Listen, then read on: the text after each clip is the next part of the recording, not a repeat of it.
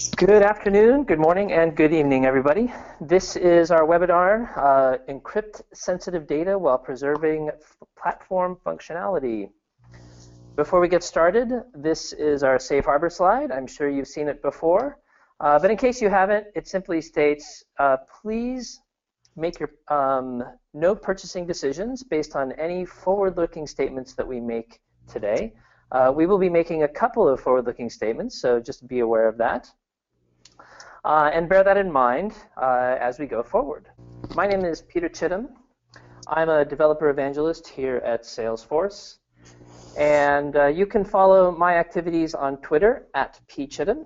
You can also check out any code, anything that I produce at my GitHub repo, which is github.com/pchittum. We are a transcontinental presentation. I'm in the UK. And joining me across an ocean and a continent is Asaf Ben-Gur. Hi, everybody. Hi, Peter. Thanks for having me today. So you want to introduce yourself, Asaf, and talk a little bit about what you do? Yep. My name is Asaf Ben-Gur, and I'm the product manager for the new native platform encryption solution that we've been building for the last 12 months or so. Before joining Salesforce, I've been a customer myself and also worked for a Salesforce consulting firm. So my big goal here is to build something that will be as seamless as possible to your business users, to end users, but also for administrator and developers. And this is what all this webinar is about. Peter? Excellent. And Asaf is really the expert in encryption and in the feature. I'm the developer who came along, got interested, and got this webinar going. It's been really good experience for me because I've actually learned a few things about encryption that I haven't learned before.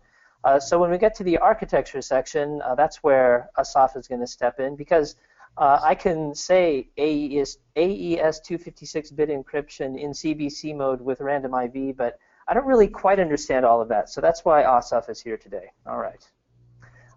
We are a social business, and we live in the world of social media. As such, please follow us on all of our social channels. If you'd like to tweet about the webinar today, please use the #ForceWebinar hashtag.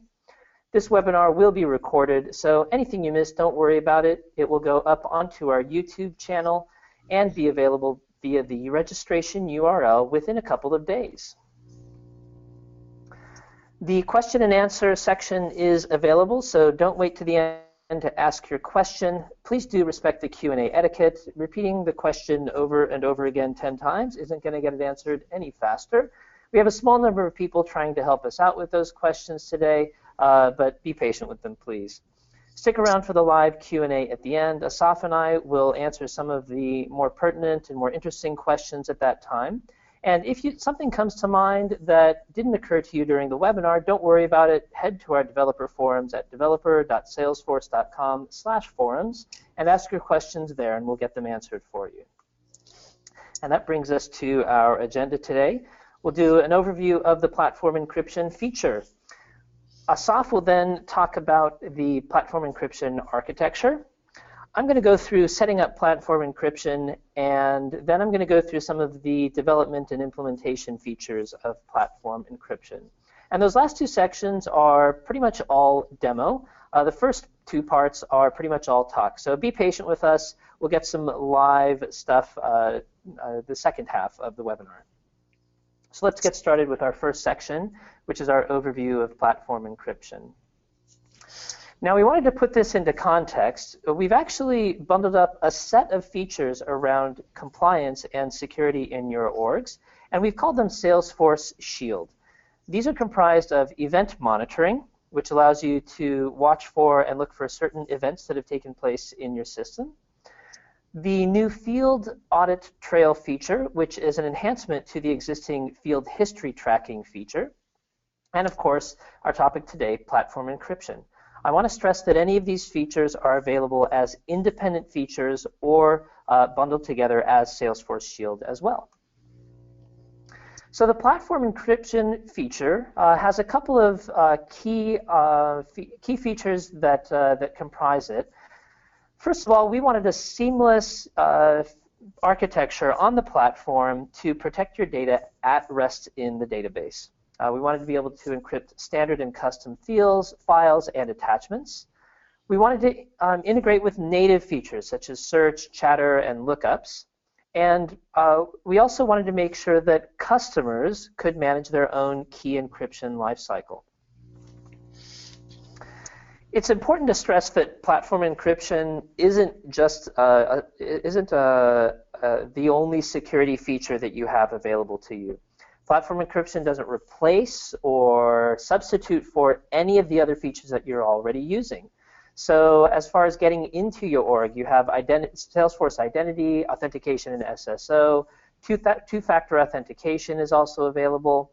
Once your users are authenticated, profiles, permissions, sharing, and field-level security all ensure that they only get to see the data that they're supposed to see. And of course, for auditing and compliance, things like our setup audit trail, field history tracking, and event monitoring are all in place.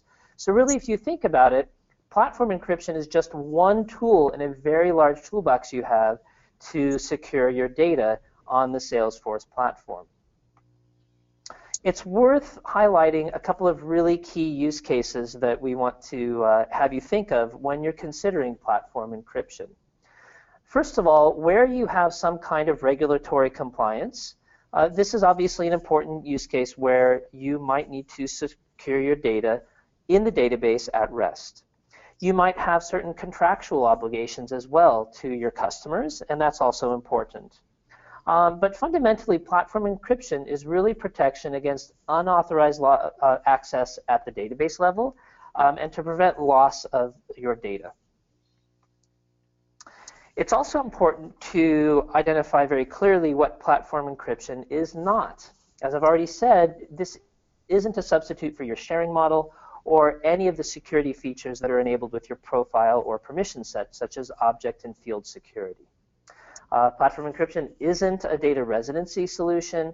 If you need to solve a problem of data residency, this is not where you need to look. In addition to that, you can't encrypt other non-Salesforce data. So if you have data in your own data center or in some other cloud service provider, platform encryption on Salesforce and on force.com is not going to solve that problem for you. And of course, if for some reason one of your users were to be socially engineered and someone got a hold of their user credentials, platform encryption isn't going to solve that problem either. I thought it was really important just to reiterate that on the Trust website, trust.salesforce.com, if you take a look at the Learn link and look at best practices, there's a whole page with links to best practices that you should be following in your org anyway. So on that last point, I'd really like to suggest if you haven't checked out the Trust Best Practices page, do so, because you might prevent some kind of data loss that platform encryption will never be able to help you with. All right, so I'm going to go through a bunch of features and a bunch of the key pieces of platform encryption over the next few slides here. And just to kind of summarize these, in the world of platform encryption, we have certain privileged users that have special access rights, so we'll go over those. I want to explain very clearly what it means to encrypt data at rest in the context of platform encryption, and help you understand a little bit what that means in the context of encrypting your fields versus your files. You do get fairly granular control over over your encrypted data, so let's take a look at how exactly that works. We'll also talk about key lifecycle ownership, the configuration and maintenance, and how that's a point-and-click feature. And then at the end here, we're going to take a look at API support. So those last two bullet points will really be part of our demos at the end. So as far as our privileged users in the world of platform encryption makes use of the legacy view encrypted data setting in your profile or in a permission set. So this is the same setting that allows you to enable a privileged user for your classic encrypted text field. And it works pretty much the same way, where users with this permission turned on will view the encrypted data in clear text. Users without this permission will view a masked version of that data. Now there's another privileged user that has a permission called Manage Encryption Keys. If you want to nominate a certain user or set of users whose primary purpose in administration is to manage the key encryption lifecycle in your org, you can do this by creating a permission set and then assigning that permission set to those users, or having a particular user profile. And in doing so, then that user would get some additional permissions to rotate the keys.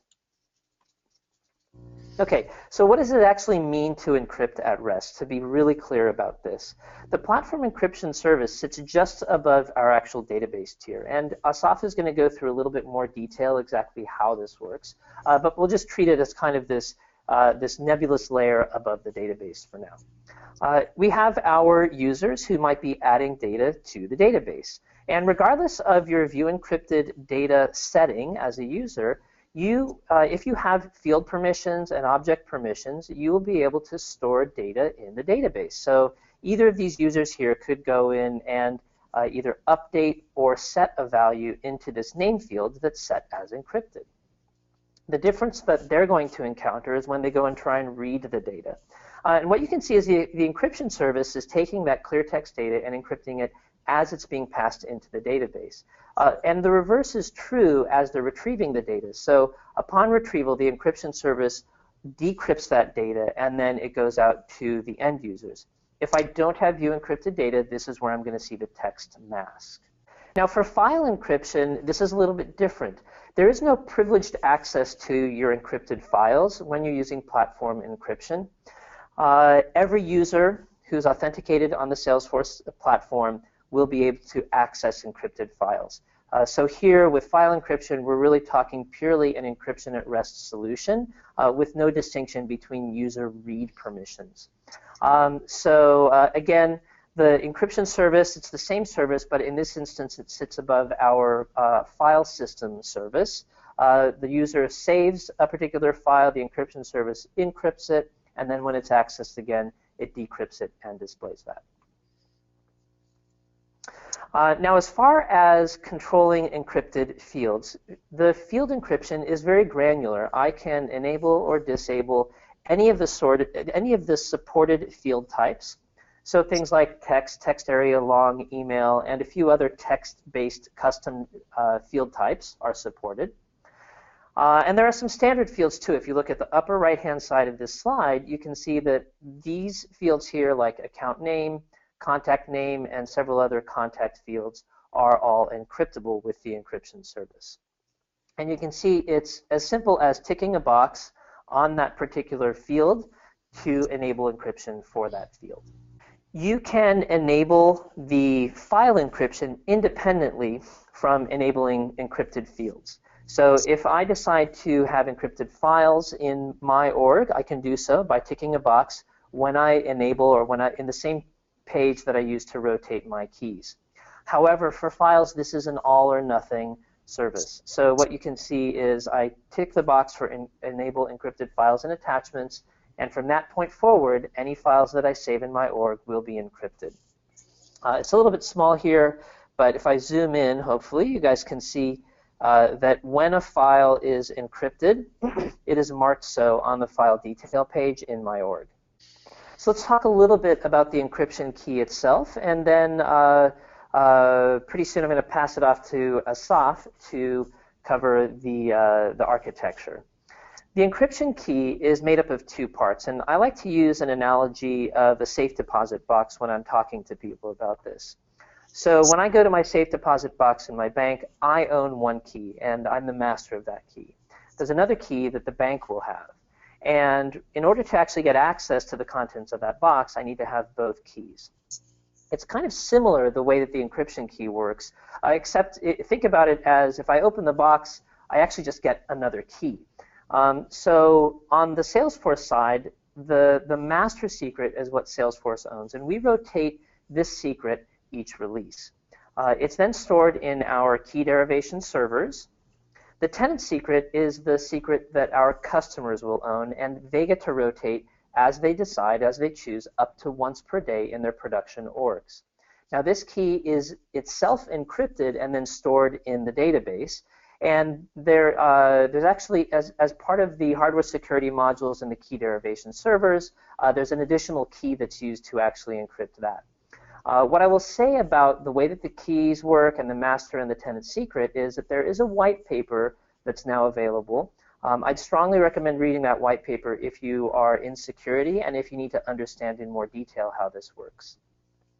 In the end, the actual encryption key is derived from the master secret and the tenant secret.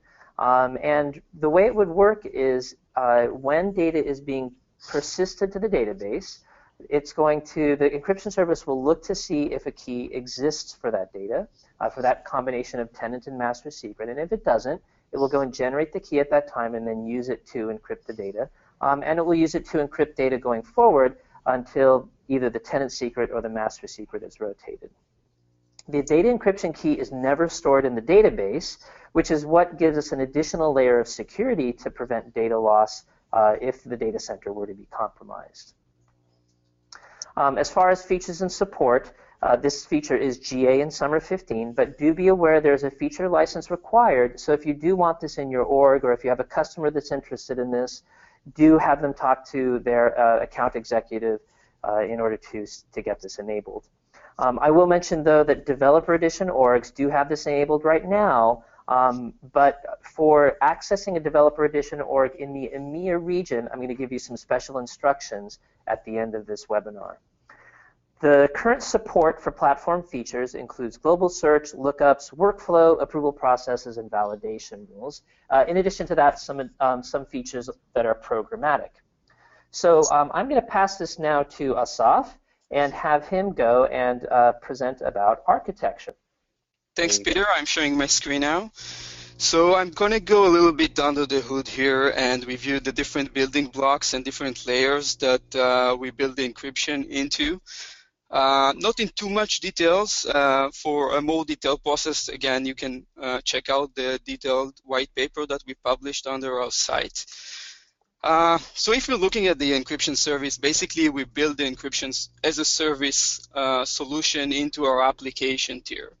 So the application servers are acting like a gateway, if you like. So they're like intercepting all the requests that's coming in from customers. Could be through the standard API, could be through desktop, mobile, any request that's coming in, and it has to go through the application servers first for interception. Then because it is a metadata-driven solution, now for the first time ever, we can tell if a given data needs to be ended up with a field that marked as encrypted, or file needs to be ended up encrypted in our file system. And it all being done according to the encrypted bit that we added to the field property. We're doing the encryption and decryption processes in the application tier in Java in runtime.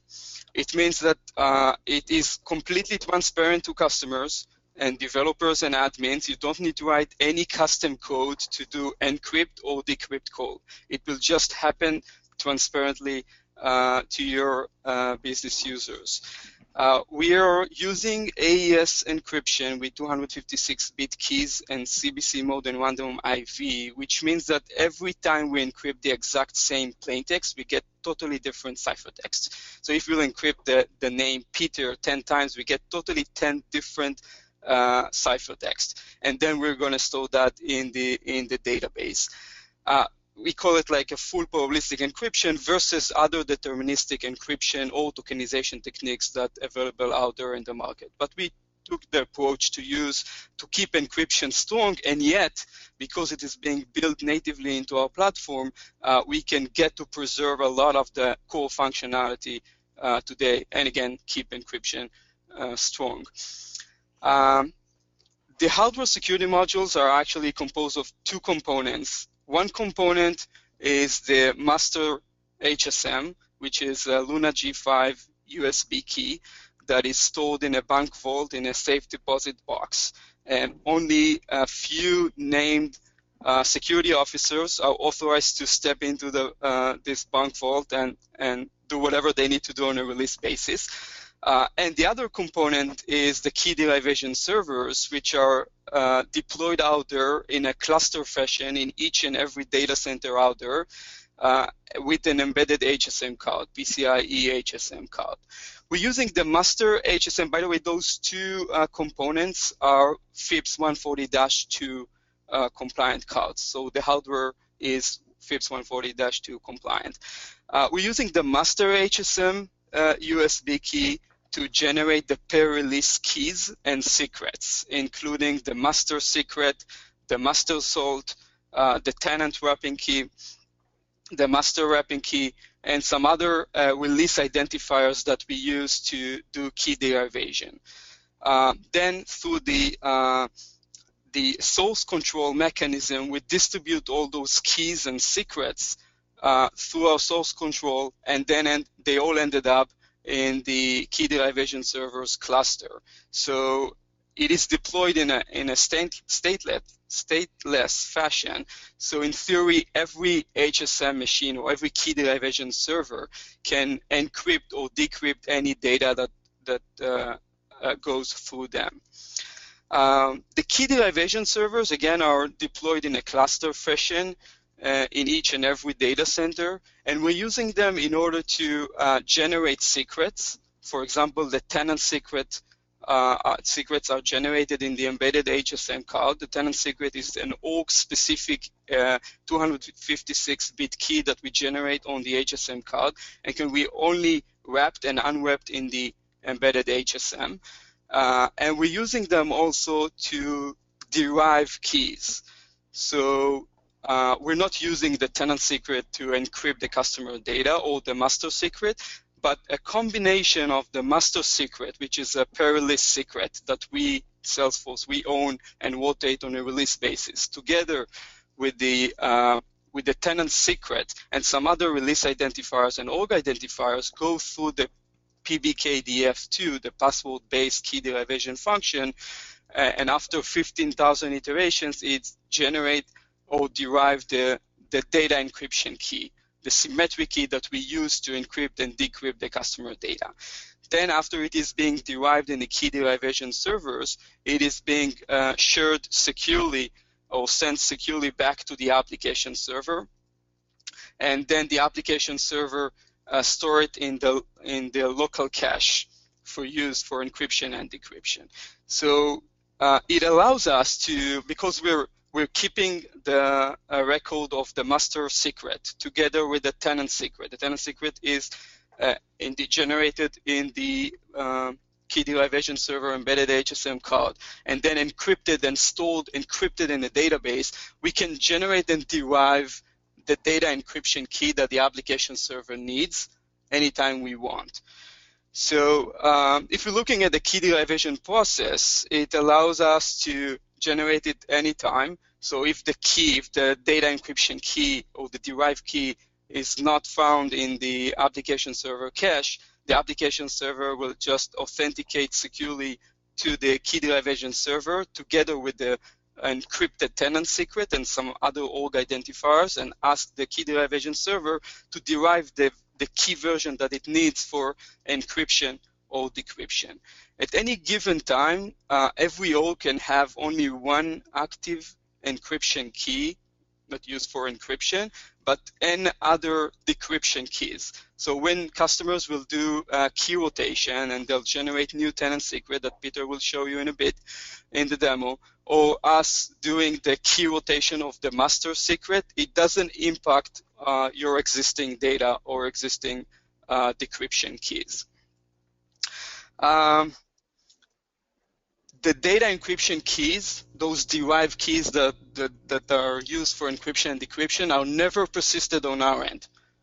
The only thing that we stored on disk is the org-specific tenant secret, which is encrypted and can be only unwrapped in the key derivation server embedded HSM, only there. So the key derivation, the derived keys are stored in memory in the application tier and used by the application.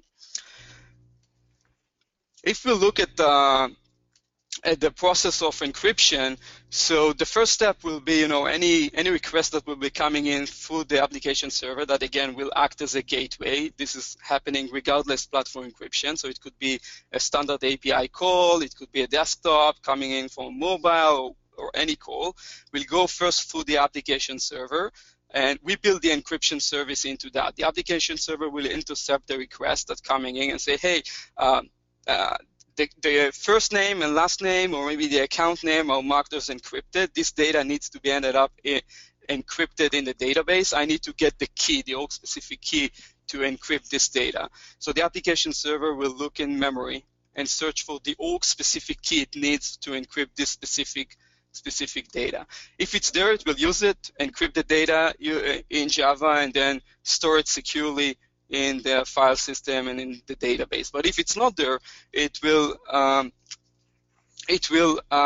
start up an HMAC call and authenticate securely to the key derivation server together with the encrypted tenant secret that's stored in the database with some other metadata that we keep there, and then we'll ask the key derivation server to derive the key version that it needs and then send it securely back to the application server. The application server will use it, encrypt the data, and then store it securely into the database and file system. The decryption process is fairly similar. Think about your user. Think about a business user that is authorized to read encrypted field values in plain text, right? You granted him the view encrypted data, and he wants to look at the report, a Visualforce page, maybe an API call, or any other request. The application server will say, will fetch the data that it needs from the database or file system, and according to the metadata we have on field level and the properties and metadata that we keep in the value headers, we can tell that the data is encrypted and using which key. Then again, the application server will search in memory, search for the key version it needs. If it's not there, authenticate securely to the key derivation server, ask it to derive the key. We will exchange it, send it back securely to the application server, decrypt the data, and send it back to the end user. So if you're looking at the different building blocks and layers, we build it in a way that no single role can get access to both keys or encrypted data altogether. So think about the Salesforce DBA with access to the database. They don't have access to the application server. So through segregation of duties, we get to a point that whoever has access to the key derivation servers, or maybe to the safety deposit box or to the application server, don't have all the puzzle pieces just to connect the dots. We are fully operational in all the data centers today, meaning all the key derivation servers or the cluster of key derivation servers are deployed across all data centers but London. London is underway, and we're expecting to have that be available later on this year. So in theory, again, every such cluster can serve any encrypt or decrypt request that will coming in, but for performance reasons, obviously, we set it up that every data center or every cluster will serve its own tenants in the data center. The key derivation servers are not one per customer or one per org. It is a shared model, so every encryption server can serve n number of tenants that needs encryption and decryption and derivation processes.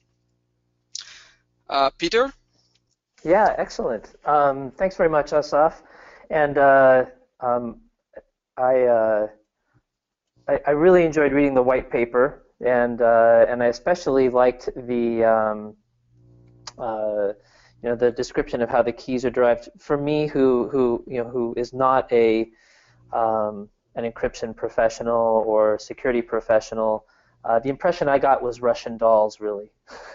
And it seemed like Russian dolls within Russian dolls within Russian dolls. In fact, when you start to dig into what the different keys are, what they're responsible for, it was impressive to me. So hopefully some of the people on the webinar today who do have some background with encryption are also feeling like they can trust this feature as well.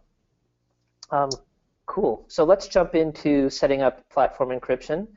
And one of the things I wanted to accomplish with this webinar was to demonstrate and to show just how easy this is to set up. one of the advantages, just the same as with many of the other features on our platform, making something that's point and click easy to set up is something that's always of value to our customers. So I thought I'd take a completely blank org except for a custom object and just show everybody what it takes to actually set up encryption. So I'm just going to jump right over to my environment here, and there we go. So this org here is an org I set up today, and I have a single custom object called note in it. And under security controls at the bottom, you can see that there is the platform encryption functionality. So we're going to go there to set this up. And this is what you see in the platform encryption page when you first arrive here in setup. It's simply a button to create a tenant secret. Basically, without that tenant secret, you're missing the customer-owned piece of the puzzle in order to actually do the encryption. So creating your first tenant secret is what turns this on in your org once the feature has been provisioned. And so once I've clicked on that, you can see that I'm presented with a slightly different screen here. I see at the bottom my current active key, and at this point in time, I can't actually click on Generate New Tenant Secret again. I have to wait 24 hours before I can do that. I can certainly export my key, and there is really good reason to do that. Backing up your key gives you the security of knowing that should your key be lost, because you can't actually destroy inactive keys, you can always restore that. Now, you can see up above here where I can go and enable my encrypted standard fields. I can also specify whether or not I want to encrypt files and attachments. So we'll go ahead and select that and set preferences. And we'll take a look at the encrypted standard fields. This is the same UI I showed you in the screenshot earlier. So if I want my contact name, click on Edit first. If I want my contact name to be encrypted, and I also want email address to be encrypted, I can do that quite easily and turn that on. So now, as I save data into my contact, those fields will be encrypted. Now you notice it says enablement pending, right? So there is a process that goes on in the background to turn this on, just as is the case with many of the features where you click a box, you turn it on, and then there's a little bit of a background process that's needed to finish that. So we update the UI right away for you. Now, likewise, I also have this custom object called Notes. So here is my Notes tab. And no thank you for my tour of the app. I'll click on New, and you can see that there's a note name, there's my date, and then there's a summary field. So if I was taking notes that might be some kind of sensitive information, I might want to go and enable that. So I'll go and jump into the fields of my custom note object. And if I go and take a look at my custom fields and take a look at my summary long text area here, I can then edit that. And you'll see that there is a tick box that has popped up that says encrypt contents of this field. And I simply need to tick that box just like I did with the standard fields, click on Save. And again, background process will go through and finish that up. But fundamentally, I now have data that is encrypted in my org. Now, likewise, if I go and upload files, those will be encrypted as well. So all those features are now enabled and ready to go. Now, just to wrap it up and cover off my privileged users.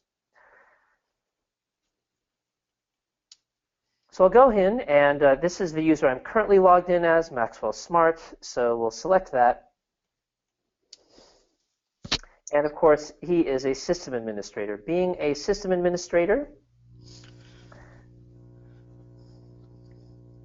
this user will have the manage, there we go, encrypt.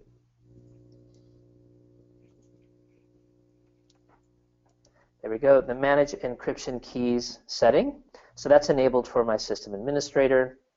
And as typical, the system administrator does not have the View Encrypted Text setting. So normally that's turned off for my administrator. Okay. There we go. So there's my my privileged user settings. I've gone in, I've created my key, my first key. I've enabled it for some standard fields, I've enabled it for my files, and I've enabled it for my fields. And if I, for this part here, I'm not going to bother actually showing the data. I have some encrypted data in my other org that I'm going to use when I start to talk about some programmatic features. I literally just wanted to show, what was that, less than 5 minutes, and I have my org ready to go to store encrypted data. Okay, so quickly jumping over to platform encryption and development. There is a custom object, a standard Salesforce object that's been added to your org called tenant secret when you use platform encryption. The tenant secret object is where your tenant secret is stored. It is API enabled, as are all of your encrypted text fields. So I'll show a little bit, mostly I'm going to show access to the tenant secret object, but we can also take a look at how the data is accessed as well. In addition to that, I'm going to show some functionality with SOSL. I'm going to show a little bit of a use case around how to solve sorting. With the type of encryption that we're doing an order by in SOSL is pretty much impossible. So of course, you can still solve that problem by doing something with an Apex. And finally, I'll wrap up by showing a solution with Visualforce and Apex and doing key rotation. All right, so let me go in here to Workbench. And the first thing I want to do is jump into my REST Explorer to take a look at some object describe functionality. And actually, let me take a step back. I missed one little key piece here, which is this use case. So I'm based in the UK. I'm originally not from here. But one of the features of the NHS that we have is something called health visitors. Now, health visitors are specialized nurses that go around and they visit new mothers and their children. And they can actually stay in touch with you up until about your child's 5th birthday. So in the UK, storing personally identifying information, or PII for children, is something that is extremely sensitive. It's something that I've even run into running events for children, working in some of the Salesforce Foundation events that I've worked in. So it seemed to me that a good use case to demonstrate with this would be a health visitor. I'm a health visitor. I'm making house calls and talking to mothers and to fathers and taking a look at their children. So any of that information, including the children's names, possibly information about the parents, their NHS numbers, all that information, and notes, of course, that I might be taking for these visits, all of those things are potentially very sensitive information. So what I have here is my health visitor app, and of course the kind of key object is children. If I jump in and take a look at my schema builder, you can actually see the schema that I've built, where I have the contact representing the parent. Child is a custom object. Each time a health visitor makes a visit or is visited, they can take notes in the visit object here. And sometimes when you have a visit, the parent might inquire about some childhood program that they might want to participate in. And if so, you can make a referral, and that's what the referral object is. Just to sort of flesh out the use case a little bit. In the child object here, let's see if I can zoom in a little bit. I have encrypted the NHS number for the child, and I've also encrypted the child's family name. So those are the two things that I've encrypted in this object. In the visit object, I've encrypted notes taken about the child, and then sometimes there may be notes about the parent. So if they notice that the parent maybe is feeling unwell or is maybe having difficulty, they may want to take notes about that as well. So those are two encrypted fields. And one of the things I thought I'd show really quickly was right off the bat the support in the global search here. So if I go and take a look at, and I'm just drew a blank, on my my search term that I put in there. Play groups is what it is. I'll do a search, and you can see here that each of these visit records has a comment here about the parent being interested in playgroups for their children. And just to illustrate this, and obviously a text mask is not the same as actually encrypting data. If I go and take a look at this from the standpoint of a user that doesn't have view encrypted data, you can see here that they're showing up with the text mask there. So again, just to indicate that that is actually being encrypted through the user interface, you can kind of get a look at that. And this was something that was really missing, that we never had in the previous encrypted text fields functionality. So I think it's good to see that. Now, one of the things I thought would be interesting as well is we actually have a little feature that Asaf imported, which is a SOCL search. And if I go out here to, a SOCL search. So if I just look for Switzer,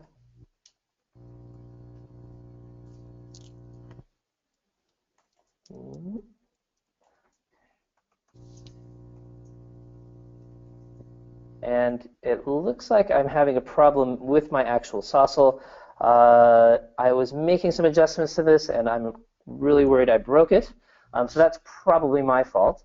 But I will go through the sorting feature that we built, and you can take a look at that. So let me actually jump in and take a look at that right away. So if we take a look at my actual SOCL page here, what this is a page that's going through and it's doing a search. It's looking for accounts, contacts, and opportunities. Now, there are no standard encrypted text fields in opportunity, but there is an account and contact. When we click on that, it's going to go and invoke the action called SOCL demo methods. So let's take a look at that. So SOCL demo method is going in, and it's actually performing a SOCL search here. You can see it's searching in all fields, and we're returning account, contact, and opportunity. Okay. Now, the important thing is that we can't actually do the order by. So in order to do that, there's a dynamic sort feature called sort list. And you can see here that in my account list, in my contact list, we're passing this through this sort list feature. And essentially what this does is it uses a little bit of Apex. There's my dynamic sort. To go through to collect up all of the values of a certain type. It then does a sort on a list of the keys, and then it reconstructs that list as a result. So just to show a workaround in code where the actual platform encryption feature cannot deliver the functionality for the sort order, you can do so in Apex. So going back here, another feature I wanted to show was actually doing the encryption. Now, rotating the actual encryption key. So if I go in and take a look here, let's try that again. There we go. I went and built a little tool here called Rotate Secret. It's just a Visualforce page. And the Visualforce page simply goes and gets the current active secret, and you can see that I rotated that yesterday afternoon.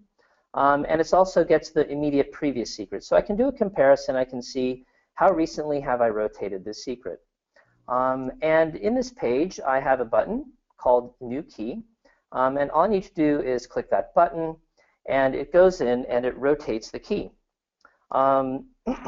So I can see there it's been active. It was updated from my Visualforce page. So let's take a look at how that works.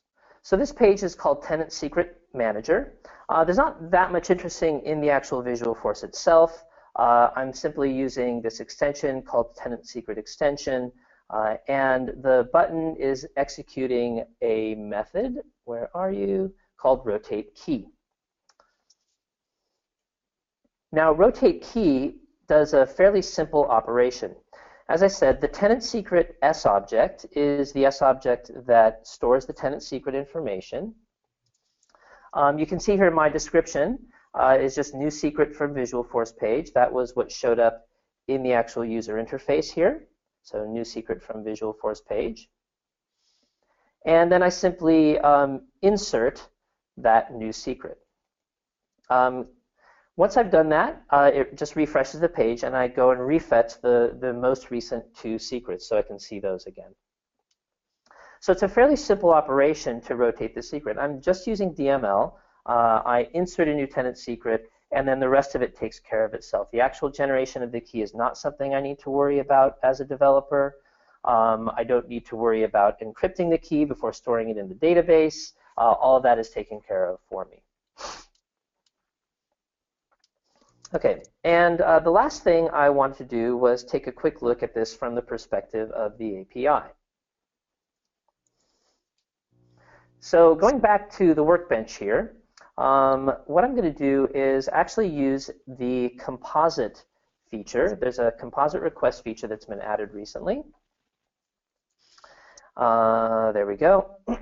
And using this, I can actually make a batch request. In other words, I can go through and I can make 2 requests at once. So what I'm going to do is do one request that's going to attempt to rotate the secret. And that's not going to work. It's going to fail for this org because I just did that. And then it's going to retrieve the most current secret as well. So let me go and grab that JSON. All right. So let me expand this so we can take a look at what it's doing. Let me a little bit further. There we go. So the batch request simply allows me to do 2 REST requests in one single REST request. The first one is a post. And I'm posting to the tenant secret S object. In there, I have my description, right? So similar to what I did in my Visualforce page. And I just set that description value on the post. So that'll do the insert. Again, that should come back as a failure. And then after that, I'm going to go and do a GET request. So here I'm doing a query. And you can see that the fields, the description is the same description field that I had up above. Status, version, and secret value and created date I thought would be interesting fields to select. So my status will be either active or inactive. My version will be the number, it's just an incremented number each time I rotate my key. And then the secret value is actually the encrypted key. So if I go and execute this, there we go, my results. It does have an error, right? So the one result is an error. The limit exceeded error is actually what you're going to get if you attempt to rotate the key a second time within the 24-hour period. So just be aware of that. If you need to look to handle exceptions, that's what the exception error message is. Now the result is still going to return all of the keys. So I can see each of the keys here is returned, and I think I did an order by, yep, descending. So I can see each of the keys in the history of this particular org being returned as part of that. So that tenant secret object is where I'm going to be doing the management of my tenant secret. All right, so let's wrap up here. So a few considerations. There are some limitations as far as what we support, things like sharing rules, person accounts, SOCL list filters, SOCL and list filters, formula fields, and communities and portals. There are a few others. I would strongly recommend you read fully the documentation before you go and implement this. And if you have existing integrations, because of the nature of your encrypted field, this may be affected. So be aware of that before you go and roll this out. Asaf is going to talk about the roadmap. Thanks, Peter. So as for the roadmap, we're going to invest in 3 areas, basically in each and every release onward. The first bucket is support and expand the encryption into other standard custom field types and other content that customers are willing to encrypt. Things like the person account standard fields, the name, and other standard fields that are stored under the contact entity. Things like case subject, description, case comments, text area custom field, and eventually things like chat or conversation, email to case correspondence, whatever stored, persisted on disk on our end. The second bucket is making the platform even smarter, right? So we want to make sure that the other features that are not supported today are encryption aware, and they respect not only encryption, but also the masking that is happening in the presentation layer. So we're working closely with the search team to make the search on encrypted fields to be available through the Salesforce One mobile devices as well as support for communities. The third bucket is building more additional key features to let customers to take more role in the chain of custody. So we're thinking to build a solution that will allow customers to generate their own org-specific tenant secrets on-prem. They can use some. They can do that programmatically. They can use some third-party, maybe some teaming with the other gateway solutions out there to do that, and then share it, upload it securely to our platform, and then we will use that, unwrap that in the HSM card, and derive the key off of this tenant secret that generated on-prem. The rule of thumb here is that those tenant secrets, encrypted or not, has to be visible to our application servers, because the encryption and decryption is happening in one time. So we're not going to invest in something that we will need to do a web service call out to the customer premises and asking for a key and leave the database connection open. So the keys will have to be visible to the application servers at all times. Peter, over to you. Yeah, so we have a list of resources here that we are going to post with the slides. So I'm not going to go into these in detail. A couple of things I will draw attention to again. Do check out the release notes from summer of 15. If you need to get the detailed technical overview of platform encryption, check out the white paper that Asaf and I have both mentioned. If you need information and details about the tenant secret object, check out the SOAP API developer guide. Just like all objects, it is available there, and you can find out which fields are writable, which fields are not, etc. One thing that we're running a little bit short on time, so I didn't show it, but in the actual metadata for your custom object, there is information about which fields are encrypted, so that is deployable, of course. And finally, check out the Summer 15 webinar and demo, which is about 15 minutes long. So these are just a list, and we will have active links available on the actual webinar webpage and with these slides when we post them. Hey, Peter, can I share my screen really quick, just 1 minute, to show the social demo and the dynamic sort in Apex, just real quick? Yeah, sure. I think it's important enough to show customers that they have some custom solution that they can implement on this area. Okay, let me pass it over to you. Basically, the thing is that when you do full probabilistic encryption, you cannot preserve things like alphabetical sort, because you don't have a correlation between the ciphertext to say this is first, this is second, this is third. And because we build in crypto service into the application tier, any call to the database asking to do some logic on the data will fail. So basically what I'm showing now, and I'm just sharing my screen, I believe, I just in Apex, a Visualforce code that I downloaded from the developer community to do social, and I have the account name encrypted together with some driving license number and contact name encrypted. And using social and find, I can search for data programmatically, search for encrypted fields programmatically, versus the limitation we have today with SOCL and where clauses, which is not supported today. So I'll just look for the word oil, for example, and we can see that we get those results back. The account name, I have 3 records with the oil term in it, and we see that it is sorted.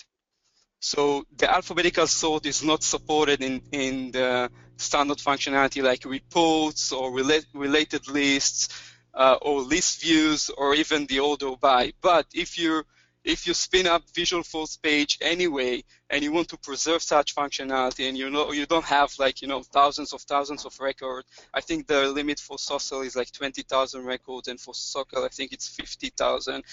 You can definitely do the sorting in runtime and get it sorted. So just FYI on that. Peter, over to you. Yeah, great, thanks. I don't know what happened with that demo. My apologies.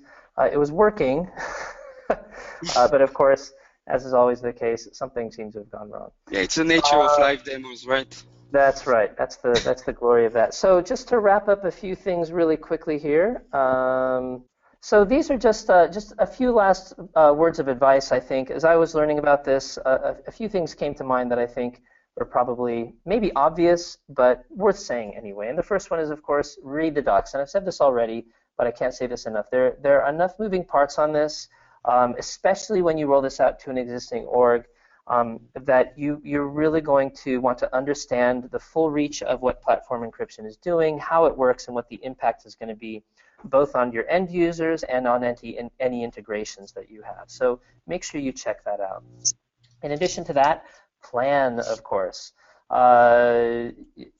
It's all well and good understanding what the impact is going to do, but then you want to plan your rollout so that you have a minimal disruption to your end user's experience. And finally, back up your secret. I've said this already, but if you lose that and if it gets removed, that's it. You lose any data that's encrypted with that secret.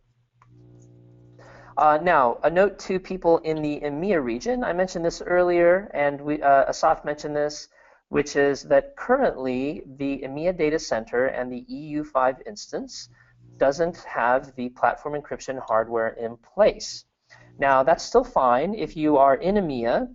The easy way to get an org, a developer edition org that is not in EMEA, is simply choose the United States as your country. That's what I did to get my developer edition orgs working. It will work for you as well. So go to developer.salesforce.com/signup, choose the US in the country field, fill in all the rest of the fields as you would normally, and you can begin to play with this today.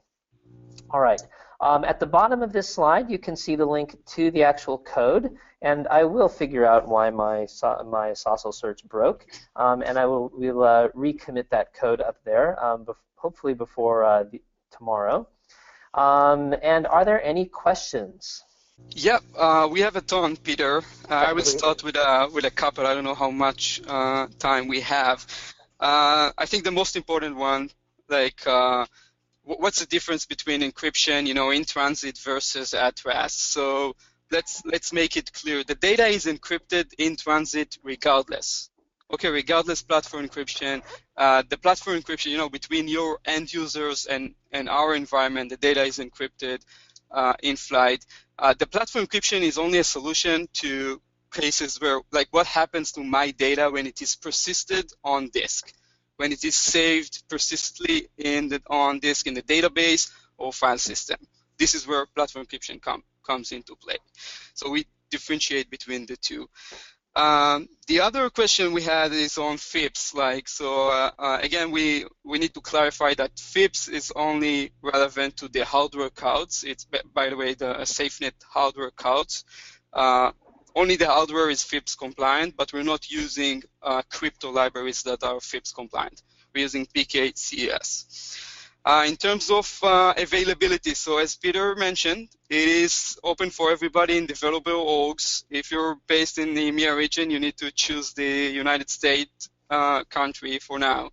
And that's just until the end of the year, really. So Right. We're going to have it fully operational later on this year, and for additional fee in EE, in Enterprise Edition and above. And remember, if you don't need encryption, if you don't need to encrypt your data, you don't need to encrypt your data.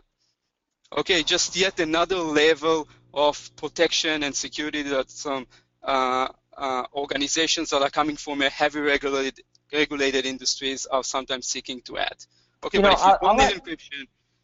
I'll add a little anecdote to that. I was speaking to somebody in our Customer for Life organization, and he shared a story with me of a large organization that was they were beating down the door for encryption, and then once they had actually gone through the discovery and understood how the other security features worked on the platform, they actually changed their mind and they said, actually, we don't need encryption. So it is, just to add a little bit of anecdotal background to that. Make sure that this is really what you want before you roll it out. Yeah. Another question that came in is like, what happens to my existing data when I apply encryption on fields and files?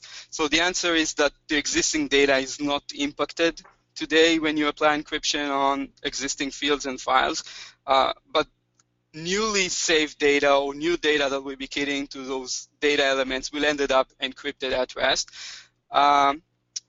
As an interim solution, you can use data loader to just touch all record IDs and have the crypto service to kick in and get them encrypted. But then again, areas like field history cannot be touched and updated. So we have some background service that we're working on to make it externalized to customers so they can opt in to a service that will do all the mass encrypt process for them. And eventually we're going to use this background job service to allow you to rotate your existing data and get that mass decrypted using the old key and get re-encrypted using the new key that you will be adding. But it's something that will coming up in our roadmap. Safe harbor. When you rotate your key, nothing happens to your existing data unless you go and destroy the key. If you destroy the key, even at Salesforce, we cannot back up your data. So the very first thing that you want to do, as a best practice, you generate the very first secret, then export it and save a copy of it on-prem. Nothing happens to the data. It means that it will still be readable. Okay, just encrypted using another key. And remember that because we're storing metadata on the keys and on the field values, we know the application server knows which key it needs in order to encrypt or decrypt. Any other interesting questions, Peter, you see on your end? So I just have the Q&A screen up right now. I can pick another about performance. Yeah. Performance is an interesting topic because questions that coming up pretty often is like, how does it impact the performance, if at all? So yes, it impacts performance pretty negligible because we're doing it all natively here. But we do add, the encrypt and decrypt tasks into the transaction. So sure, there is some perf impact. Again, negligible, and it depends in 4 or so parameters. First is what is the data volume that you're doing. So if it's your business user that's running a report or list view or account record or Visualforce page, it will be really negligible. But if it's an integration user that's loading now hundreds of thousands of records, you should be expecting some larger perf impact there. The second parameter is whether the keys, the org-specific keys, those symmetric keys that we derive, whether they are cached in the application server or not. And again, whether they are cached in the key derivation server or not, and whether we need to do a key derivation to derive those keys. So these are basically the 4 parameters, and obviously the network latency that it varies between organization. Peter? Yeah. So let's see. I got the spreadsheet up here. Yeah. So why don't you take another one, and I'll see if I can pick one out that looks interesting. Another one that comes pretty often from customer call, like, how often do we need to actually rotate our keys, right? So there's no one truth here or one policy. I know that PCI has like 12 or 24 months or something like that they require, but I can't remember on top of my mind. But it varies between organizations. So as part of our best practices article that we publish into Help and Training, and it's available for you today. One of the things is, to sit down and think about your key rotation strategy and data backup. Okay, you need to decide, like, what's your strategy? What are you going to do with existing data? Are you going to rotate the keys? Are you going to do a data rotation following that? And how often do you want to do that? You don't want it to go and just set up your key, set and forget and live with this key for the next 5 or 10 years. You don't want to do that. And we do have some stats that, customers are using our legacy encrypted custom solution, the classic encryption solution, that they're still using the key that they generated years ago. So there's a question on what does tenant secret mean. I hope that was answered in the presentation. But just to reiterate, the tenant secret is the part of the encryption material that is owned by the customer. And by having two pieces of that, it's what allows you, the customer, to actually own that key derivation lifecycle, right? And did you answer the question about does Salesforce have access to customer keys? Did you address that one at all? I didn't. I went through that in the slide. So basically, full segregation of duties. We got to a point where, no single role can get access to both encrypted data and the keys, all the key derivation servers, all the safety deposit box in the bank vault all together. We don't have access to the keys, and if you go and destroy the key, destroy the tenant secret, we don't have a way to back it up. Yeah, and if we did have a way, then we wouldn't have really built this the way that we said, right? So yes. It's one of the things that I try and highlight to people is the fact that you can actually destroy your own key. It highlights the security that we've put in place. Yeah, and we could have built the encryption service into the database and say, hey, all the database is now encrypted and all your data is encrypted, including dates and currencies, and everything just works. But at the end of the day, we couldn't give any control over the key lifecycle to customers, right? And then we were at a risk where, Salesforce DBAs would have root access to the database and they could see the data. So this is why we ended up with building the crypto service natively into the app tier, and then the app is actually the gatekeeper, making sure that only authorized users that are associated with a given org can actually read the data, read the encrypted data. Great. Well, I think probably we should wrap up. We're about 10 minutes over. But yeah, I just want to say thank you to everybody who has come on the call today. Thanks for very good questions.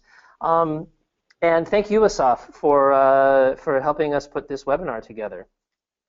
Thank you, Peter. Thanks for having me today. Yeah, and just to let people know and to reiterate, the recording of this webinar will be on our YouTube channel, so do check that out after a couple of days. If you go back to the registration page for the webinar, you'll actually find a link to that YouTube recording. You'll also find a link to the slides. We're going to make those available as well. And finally, we'll also put online a list of all the questions that were asked, along with their answers, to make sure that all of that information is available and accessible after the webinar. We do have a survey, so please go fill out this survey. I'll leave this up here for a second. We'll also send you an email and follow-up to complete the survey. We do want to know how we did, apart from my Saucil demo not working. And we always want to make sure that we get good feedback so that we know that we're providing the right topics to you, that we're providing the right contents, and if there's anything that we can do to improve, we need to know that as well. All right. Thank you very much, everybody, and hope you have a good day or a good evening wherever you are.